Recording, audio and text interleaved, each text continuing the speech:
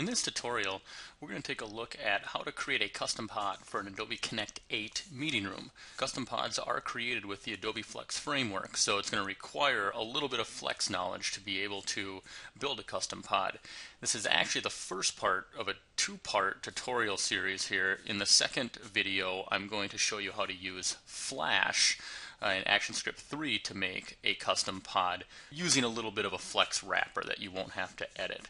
So in this first tutorial, we'll just kind of show what's needed to get set up. The first thing that we're going to need to do is download the Collaboration Builder SDK. And this is a set of libraries, some help files, and a couple source sample projects for getting started. Once you download the SDK and unzip it, you'll end up with a folder with some sample folders in here. We got sample applications and example code, the libraries, which we'll talk about shortly, the help files, and then a getting started PDF. I want to make one mention. I'm not going to get too deep into the API here to be programming with, but in the help files, if you open up the index page, this is going to be very similar to an ActionScript documentation that you may be familiar with, where you can look at the sync connector and all the API calls that you can do, all the events that you can listen for. There's quite a bit built in to the API here, so be aware of that. Use that as a resource, but as I said, I'm not going to get too much into the actual language itself. So the main part of the SDK are the libraries that come along with it. So what I'm going to do is I'm going to open up Flash Builder, and you could be using Flash Builder 3.5, 4, or 4.5 for this. Any version of Flash Builder will actually work. I'm going to create a new Flex project. I'm going to call this project Part 1. It's going to be a web application, and here is the important part. You need to be using the Flex 3.5 SDK. Now I only have 3.6 because I'm using Flash Builder 4.5.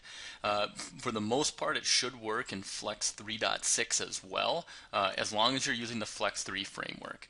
You can actually install the 3.5 framework, but for the purpose of this tutorial I'm just going to stick with the Flex 3.6 framework. I'm going to hit Finish to just create my project. I'm not going to worry about any of the other settings. This will generate the project files and create a part1.mxml application. Now the next step here is to take the libraries that I need in order to work with the SDK. So what I'm going to take is the connection emulator and the sync connector. Those two SWIC files. And I'm going to copy those and paste them into my libs directory of my Flex project. This is so I can work with those libraries. Notice I didn't take that last SWIC file, the service emulator. You could bring that along, but you actually don't need it. The last part of my setup is that I'm going to go into the sample apps folder, the output folder, and I'm going to copy this service emulator app and just paste it in my source file. Remember, we're building a custom pod that's going to synchronize with other custom pods in the Connect meeting room, and I don't want to have to keep putting this into an Adobe Connect room in order to test it. So what they've done with the SDK is they've given you the ability to be able to simulate a synchronous connection, and that's the point of this service emulator app. This SWF just has to be running for you to be able to simulate a Connect meeting room. We'll see how this works once we get started. Now, in my file, there are two important pieces that we need. The first thing is I'm going to add a sync connector component and connection emulator component. These two components are what are required in order to not only send messages back and forth between the custom pods, but also maintain a connection to the meeting room. I'm going to give my sync connector an ID of connector, and I'm going to set the bsync connector property of my connection emulator. I'm going to bind it to the connector so that, again, when it connects to the meeting room, it has an object to be able to send and receive messages through. On the note of sending and receiving, the sync connector is going to receive sync messages. So what I'm going to do is I'm going to create an event. I'm also going to generate the event handler. This is a great feature of Flash Builder 4.5. Once the handler is generated, I'm going to say the function name is sync message received. And in this function then we can handle what happens to a sync message. So let's hold that just for a little bit. Before I can really test anything, I'm going to want to have something in my user interface. Now this is just a little bit of information about setting up a custom pod. The first thing that I'm going to do is I'm going to give my application a width of 100% and a height of 100%. So it'll scale perfectly to the size of the pod that it's sitting in Adobe Connect. The other thing, just for the heck of it, I'm going to give it a background color 0xFFFFFF. Now I'm going to start adding some user interface elements. I'm going to add a panel. I'm going to give the panel a title of chat, and I'm going to use constraints to set this. I'm going to set the top to 5, the right 5, bottom to 5, and the left. I could just put padding on the application, or I could put my application into an absolute layout or a vertical or horizontal layout, but one of the things that we want is we want this to look nice and tight in that pod. So the application is going to scale. Its background color is going to go wall to wall in wherever it's sitting, and then I can have a subcomponent like a panel or a VBox or another canvas where I can put my content and make sure everything stays positioned how I want it. Now in here I'm just going to end it with a text area, ID of log, a width of 100%, and a height of 100%. Below the text area I'm going to put an HBox with a text input component with an ID input and a width of 100% and a button. Label of submit, an on-click, generate a click handler called send message. Final thing is I need to make sure my layout of my panel is vertical. So I'm going to save this file. I'm going to test it real quick just to see what my UI looks like. When it pops up, you'll see that I have a place where I can type something. I have a submit button that I can hit, and there's a text area at the top right now where you can input it, which I don't want, but ideally I type in here and it submits it. It makes a little chat log, so I can be chatting with someone else in the Connect meeting room. I'm going to fix just a couple things in the interface. My text area, editable false. HBox that has my content in it here, I'm going to give this a width of 100%. Now I'm ready to add the syncing part of my custom pod. Now I'm going to make a function up at the top here, update log, which is going to get sent a message, and all it's going to do with that message is tell the log.text to plus equal message plus a new line. So it's just going to keep adding items into that message. My send message function, which gets called when I hit submit, is going to call that update log function and pass it input.text. So in other words, whatever's typed in that input. Now if I again test this, I'm not syncing or anything yet, but just testing kind of the local functionality here. If I type in hello and I hit submit, I should see it show up there. If I type in what's up and I hit submit, I see it go on the next line. So I've got my kind of chat functionality working here. This needs to be sent to all the other custom pods, and that's where my connector comes into play.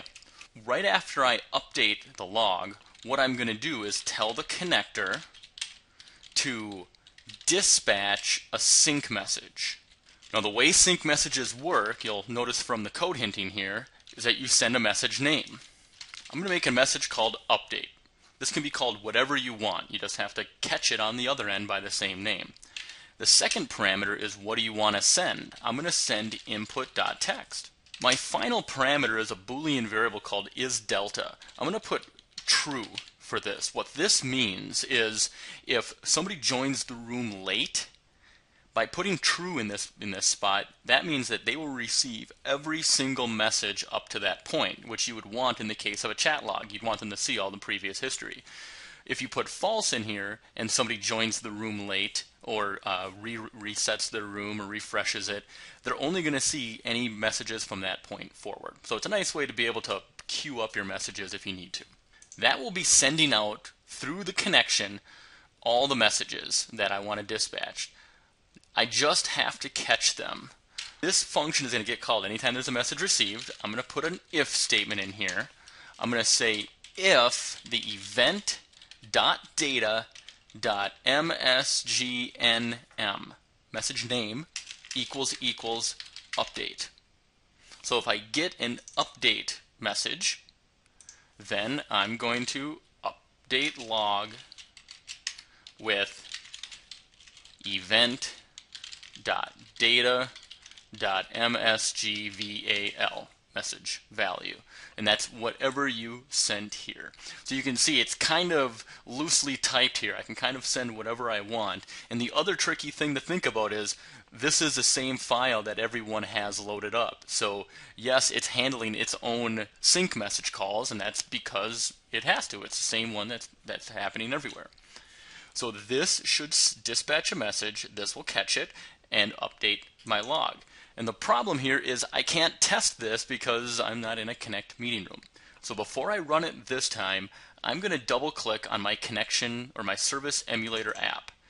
Again, this is just a headless sort of Flash file that's just running. So I'm going to move that off my other monitor here.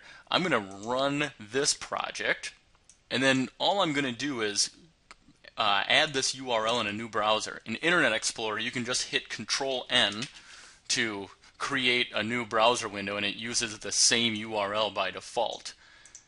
So in this one window, I'm going to type in hello, hit submit. You'll see it show up here, and you'll see it show up in that other room. If I come to this room, hey, and hit submit, it's going to appear in this. It's synchronizing the messages between both clients. And that's pretty cool that I can test that locally. Notice you can't tell who said what, so it would actually be kind of cool if I sent the name of the person, colon, and then what they typed. So one extra piece, I'm going to, in my send message function, just add a variable for custom message. It's going to be a string. I'm going to have it equal connector dot. Now notice all the methods. These are all the methods that are documented in those help files. You can see there's methods for their role, if they're a host, presenter, there's all sorts of things that I can do. You'll see that there's also a username.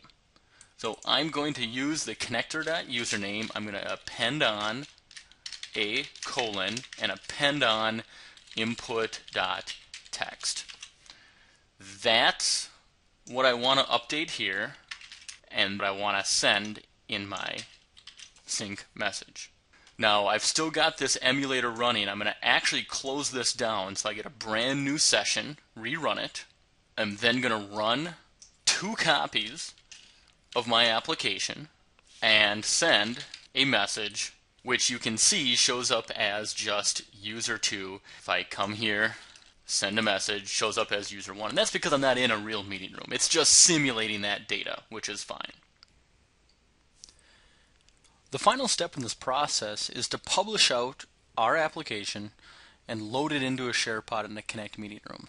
Now to do this, you'll want to comment out the connection emulator, because we don't need to emulate our connection. We don't need to simulate anything because we're going to have it in a Connect meeting room. I'm going to export a release build from Flash Builder. This is just useful because it decreases the file size of the SWF and strips out all the debugging information that we don't need. When the export is complete, you will end up with your SWF file, and you can add this into a SharePod in a Connect 8 meeting room. Hopefully this gets you enough to get started building custom pods. Part 2 will show you how to do some similar things, but with Flash and ActionScript 3 for those of you who don't know Flex.